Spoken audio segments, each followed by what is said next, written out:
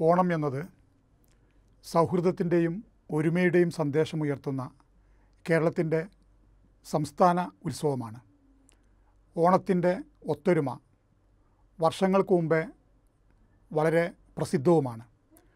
ഓണം മുന്നോട്ട് വെക്കുന്ന സന്ദേശം തന്നെ ഒരുമയുടെ സന്ദേശമാണ് ഓണം മുന്നോട്ട് വെക്കുന്നത്. കേരളീയരെ സംബന്ധിച്ചിടത്തോളം പല പ്രദേശങ്ങളിൽ ജീവിത സന്ധാരവുമായി ബന്ധപ്പെട്ട് ചുറ്റിത്തിരിയുന്ന ആളുകളെ സംബന്ധിച്ചിടത്തോളം അവരെ ഒത്തുചേർത്ത് നടത്തുന്ന ഓണത്തിന് വളരെയധികം പ്രസക്തിയുണ്ട്. ഓണത്തെ സംബന്ധിച്ചിടത്തോളമുള്ള ഐതിഹ്യങ്ങൾ പലതാണെങ്കിലും ഓണം ഉയർത്തുന്ന സന്ദേശമെന്ന് പറയുന്നത് ഒരു വലിയ കൂട്ടായ്മയാണ്. കൂടായ്മയായി തീർന്ന ഒരു കാലഘട്ടത്തിൽ കൂട്ടായ്മയെ ഓർമ്മപ്പെടുത്തുന്നതാണ് കേരളത്തെ സംബന്ധിച്ചിടത്തോളം ഓരോ വർഷത്തെയും ഓണം. നമുക്കറിയാം, കേരളത്തിൻ്റെ ചരിത്രമെന്ന് പറയുന്നത് വളരെ പ്രസിദ്ധമാണ്. അത് മാവേലി എന്ന് പറയുന്ന ഒരു രാജാവിൽ മാത്രം ഒതുങ്ങി നിൽക്കുന്ന ചരിത്രമല്ല. നൂറ്റാണ്ടുകൾക്ക് മുമ്പേ പ്രസിദ്ധമായ ഓണത്തിൻ്റെ ഐതിഹ്യം വിവിധ തലങ്ങളിൽ വിവിധ സമൂഹങ്ങൾ ചർച്ച ചെയ്യപ്പെട്ടിട്ടുണ്ടെങ്കിലും ഇന്നും പ്രസക്തമായിരിക്കുന്നത് അതിൻ്റെ സൗഹൃദത്തിലധിഷ്ഠിതമായ ഒരു ബന്ധമാണ്. അതുകൊണ്ടാണ് കേരളീയർ ഒരുമിച്ച് ഓണം ആഘോഷിക്കുന്നത്. നമുക്കറിയാം, ചിങ്ങമാസത്തിലാണ് ഓണമെങ്കിലും ആ ചിങ്ങമാസത്തിന് വേണ്ടിയുള്ള കാത്തിരിപ്പാണ് ഒരു വർഷം മുഴുവൻ കേരളീയർ നടത്തിക്കൊണ്ടിരിക്കുന്നത്. ഓരോ ഓണം തീരുമ്പോഴും അടുത്ത ഓണത്തിൽ നമുക്കെങ്ങനെ ഒത്തുകൂടാം എന്ന ചിന്തയോടെയാണ് പല സൗഹൃദങ്ങളും പലപ്പോഴും പിരിഞ്ഞുകൊണ്ടിരിക്കുന്നത്.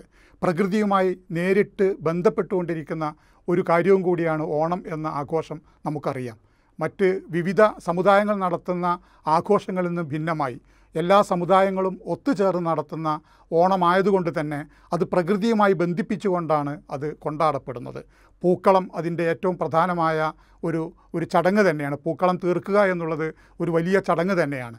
അതിൻ്റെ ഭാഗമായി ജാതിമത ഭേദമന്യേ അതുപോലെ തന്നെ പ്രായഭേദമന്യേ എല്ലാവരും ഒത്തുചേർന്നുകൊണ്ട് ഒരു വൃത്തത്തിന് ചുറ്റുമിരുന്നു കൊണ്ട് പൂക്കളം തീർക്കുകയും ആ പൂക്കളത്തെ ഓരോ ദിവസവും മനോഹരമാക്കി തീർക്കുകയും ചെയ്തുകൊണ്ട് അത്തം മുതൽ തിരുവോണം വരെയുള്ള നാളുകളിൽ പൂക്കളം തീർക്കുമ്പോൾ അത് അവരുടെ മനസ്സുകളിലും സമൂഹത്തിലും സൃഷ്ടിക്കുന്ന ഒരു പുതിയ സന്ദേശമുണ്ട്.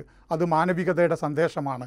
അതിനുള്ള ഒരുക്കങ്ങൾ ഓരോ വർഷവും കേരളത്തിൽ നടന്നുകൊണ്ടിരിക്കുകയാണ്. അത്തരത്തിലുള്ള ഒരു അന്തരീക്ഷം സൃഷ്ടിക്കുവാൻ ഓരോരുത്തരുടെയും മനസ്സും പാകപ്പെടുന്നതാണ് കേരളത്തിൽ നമ്മൾ കാണുന്നത്. അതുയർത്തുന്ന ഒരു സന്ദേശം അവിടെ വിളമ്പുന്ന ഭക്ഷണ വിഭവങ്ങളിൽ മാത്രമല്ല, അത് സൃഷ്ടിക്കുന്ന, അതുണ്ടാക്കുന്ന, അത് പാകപ്പെടുന്ന അല്ലെങ്കിൽ അതിനുവേണ്ടി ശ്രമിക്കുന്ന ആളുകളുടെയൊക്കെ മനസ്സിൻ്റെ ഒരു ഒത്തുചേർത്തൽ കൂടിയാണ് നമ്മൾ ഈ ഓണം ദിവസങ്ങളിൽ കാണുന്നത്. അത്തരമൊരു സാഹചര്യം സൃഷ്ടിക്കപ്പെടുമ്പോൾ അതിൻ്റെ ഭാഗമായി നിൽക്കുക എന്നുള്ളതാണ് സാമാന്യമായി ഓരോ സമൂഹവും ചെയ്യേണ്ടത്. ഒരു പുതിയ സമൂഹത്തെ, പഴയ കാലത്തെ ഓണത്തിൻ്റെ ഒത്തൊരുമയുടെ ആ ഒരു സന്ദേശം പ്രചരിപ്പിക്കുന്ന രീതിയിലുള്ള പ്രവർത്തനങ്ങൾ എല്ലാ തലങ്ങളിലും ഉണ്ടാവണം. അതൊരു വലിയ കാഴ്ചപ്പാടോട് കൂടി തന്നെ സമൂഹ മനസ്സിൽ പ്രതിഷ്ഠിക്കുവാൻ നമുക്ക് ഏവർക്കും സാധിക്കണം. അത്തരത്തിലൊരു ആഘോഷമായിട്ടാണ് ഓണത്തെ കാണുന്നത്.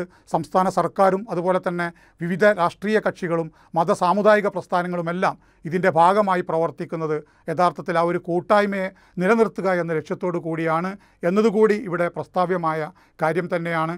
അത്തരത്തിൽ ഓണത്തെ നമ്മുടെ എല്ലാവരെയും ഒത്തുചേർത്ത് നിർത്തുവാനുള്ള ഒരു ഉപാധിയായി കണ്ടുകൊണ്ട് നമുക്ക് ഈ ഓണത്തെയും വരാനിരിക്കുന്ന എല്ലാ ഓണങ്ങളെയും ഓണത്തിൻ്റെ സന്ദേശം എന്താണോ അത് ഉൾക്കൊണ്ടുകൊണ്ട് നിവർത്തിക്കുവാൻ സാധിക്കണം. പുതിയ തലമുറയെ നമ്മളത് പഠിപ്പിക്കണം.